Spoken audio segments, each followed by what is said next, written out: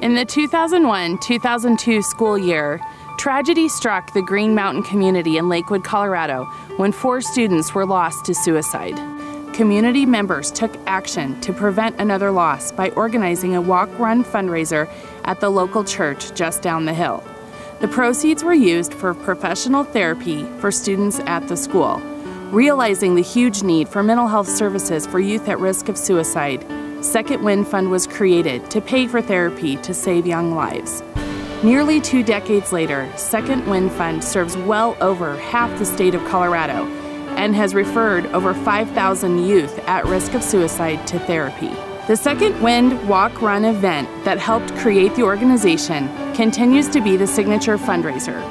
This year, the event returns to its roots on Green Mountain, starting at the high school and ending at Green Mountain Presbyterian Church.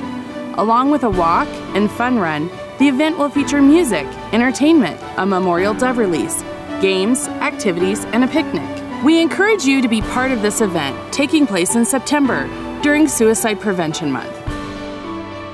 Join us for the annual Second Wind Walk-Run event to help us raise much-needed funds for kids who are at risk for suicide.